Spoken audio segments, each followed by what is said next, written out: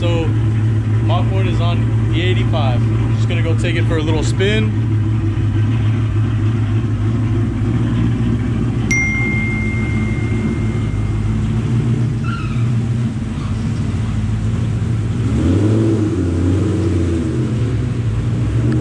This is not the final tune, far from it.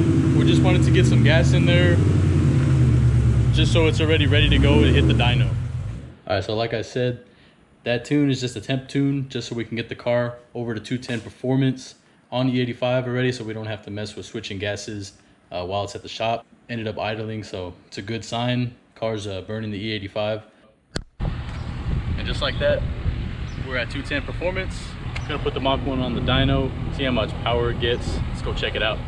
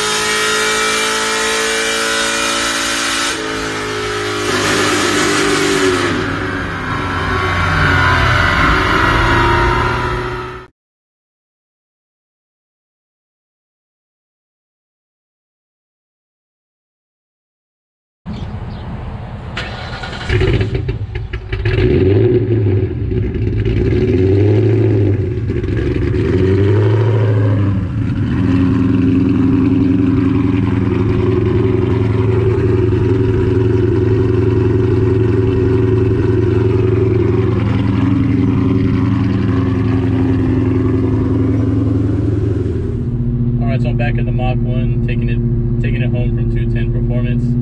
Had 401 horsepower, 358 torque.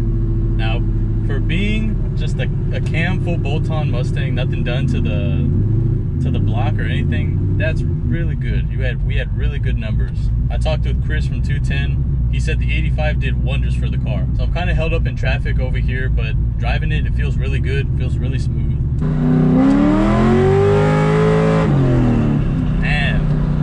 I'll tell you, this car rips now. I thought it ripped before, but this is just a completely different animal now.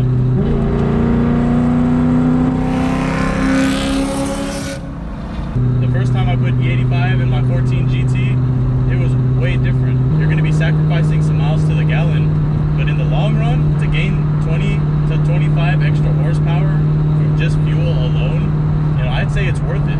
So crank horsepower is looking about 461. All right, so 461 horsepower to the crank, 401 to the wheels.